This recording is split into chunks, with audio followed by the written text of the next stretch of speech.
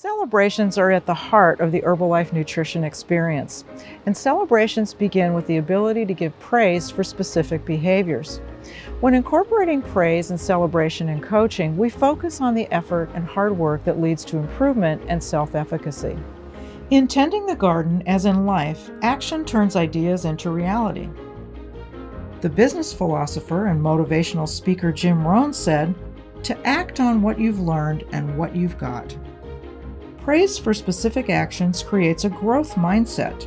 It creates thought patterns that help us see that we can become better.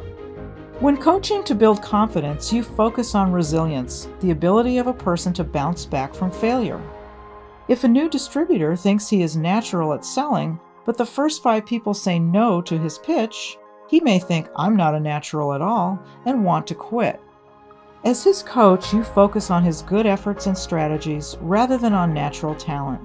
You praise his resilience in the face of failure.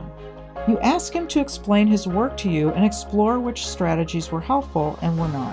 Praise is a powerful way to encourage a person to take on new challenges. Celebrations are a way to empower. There is real science behind our celebrations at Herbalife Nutrition. They are linked to how we fulfill our purpose to make the world healthier and happier. Gardening teaches us to enjoy all the seasons, whether fallow or bloom, and to see the beauty and bounty that comes from the effort. In similar ways, the fundamental of celebrations teaches us to appreciate the opportunities that come from actions.